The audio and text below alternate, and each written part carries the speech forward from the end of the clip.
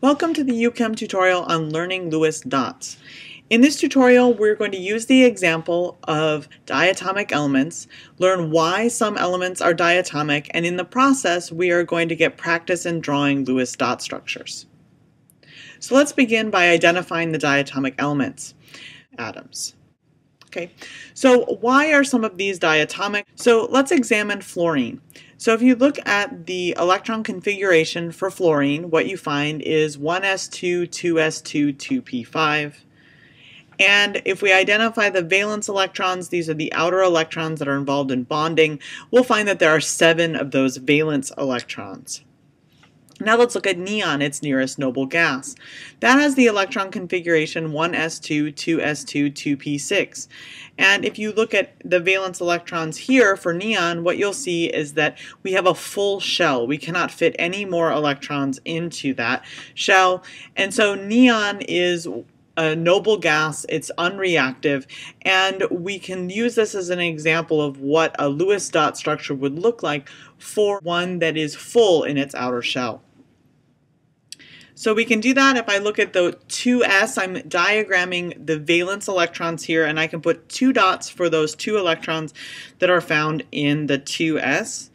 And then I can keep on going by drawing some more electrons, 1 for each of the p orbitals, those 2 p orbitals, and then I'm going to pair them.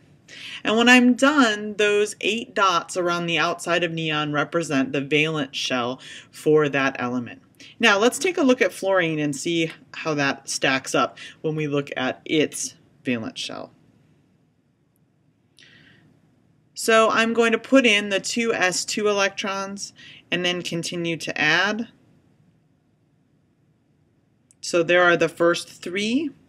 And then I'm going to pair 2 of them, and it turns out in fluorine I'm missing 1 electron in order to give it a full 8 or a full octet.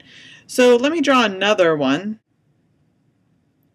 Here's another fluorine, and I filled its 2s, and now I'm looking at those last 5 electrons, and I've paired up to give me the rest of that. Now if I take a look at those 2 fluorines next to each other, I can see something very interesting.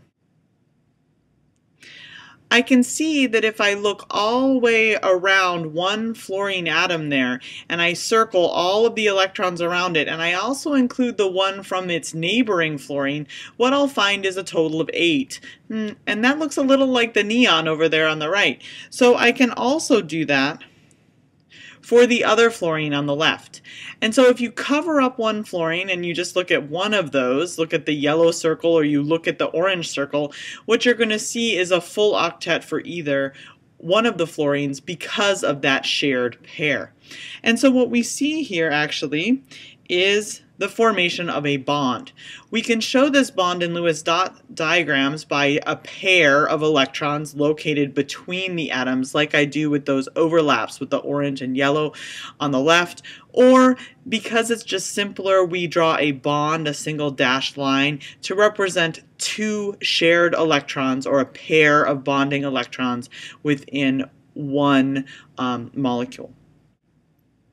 So I'm going to call those bonding electrons, those 2 that are shared, and those are the same as those ones over there on the left. If I look at these other electrons that are belonging only to one of the atoms, we call these lone pair electrons. So why do we have these diatomic elements? Well, sharing electrons allows our atoms to complete their valence shells. So fluorine is deficient by 1 to be like a noble gas. So we can add 1 by having it share an electron with a neighboring element in a compound.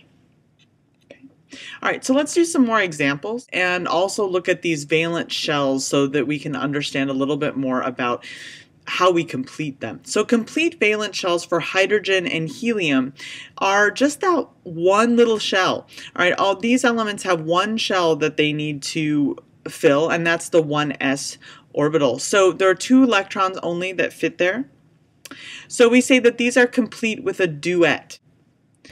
Now, period 2, these have a valence shell of 2s2, 2p6 in their electron configuration, so they need 8 or they need an octet in order to be like the noble gases. 8 electrons in their outer shell.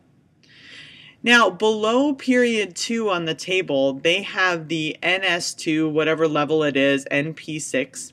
All right, and so that would be an octet if it's a main group element.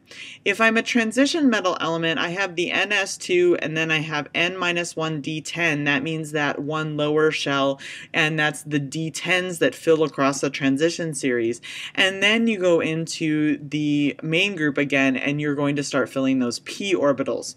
So these elements, those in periods below period 2 on the table, because they have those d orbitals available, these can have expanded octets. So at the very, very minimum, they need an octet. So that means that they can have greater than 8 electrons, but 8 is the very, very minimum. So if you look, the things we're looking for in Lewis structures are duets and octets. Duets for hydrogen and helium, octets for anything larger, and we can have expanded octets, but remember we have to have a minimum of 8, and then those in periods below 2 can have an expanded octet. Now let me do some more examples and take a look at some more structures. Let's do hydrogen. So if I draw one hydrogen, it has one poor little lonely electron there. If I draw it next to another hydrogen atom, I can have them fill their duet. And I can see that by circling each atom and looking to see whether I can find around it the right number of electrons to fill the valence shell. All right, so let's take a look at that, and that's going to be a single bond, all right, between hydrogen. That's what we saw also in fluorine. All right, so one shared pair, one single bond. Now let's look at oxygen. Oxygen has 6 valence electrons, okay, in one oxygen, 12 valence electrons with 2 oxygens. It's very important when you are drawing molecules to always know how many valence electrons you have to distribute.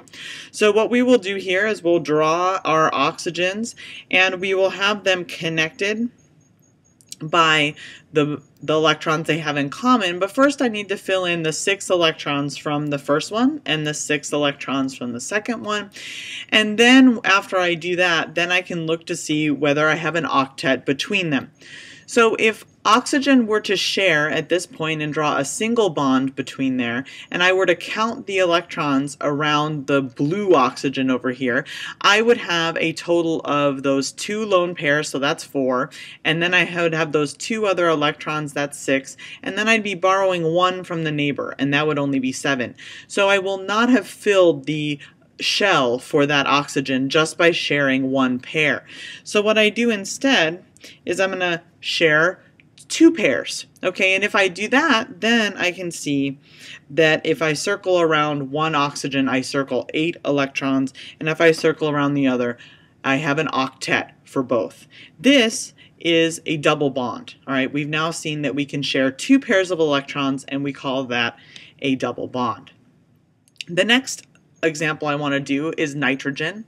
Nitrogen has 5 valence electrons, so if I have 2 of them, I have 10 valence electrons. So let's draw nitrogen. If I take nitrogen and I draw its valence electrons, there's 5 from one, and there's 5 from another. And I can see that even if I use the 5 that one nitrogen has and 1 that it might share, a single bond is not enough. So let me get rid of these, and what I can find with nitrogen is that I actually need to pair 2 sets. Alright, so now if I look at my nitrogen and I circle the total electrons with one nitrogen, that lone pair, and then the shared pairs that I have with the other nitrogen atom, I have a total of 6 shared electrons and 2 lone pairs, and I have 8. If I look at the other nitrogen, I have the same thing. This is called a triple bond. All right, and with those triple bonds, we see octets with my diatomic nitrogen. Okay. All right, so this gives me an example of the formation of single, double, and triple bonds, and also the process for determining a Lewis dot structure for something very, very simple. A further video will go over more complicated structures, but this gives you the basics for learning Lewis dots.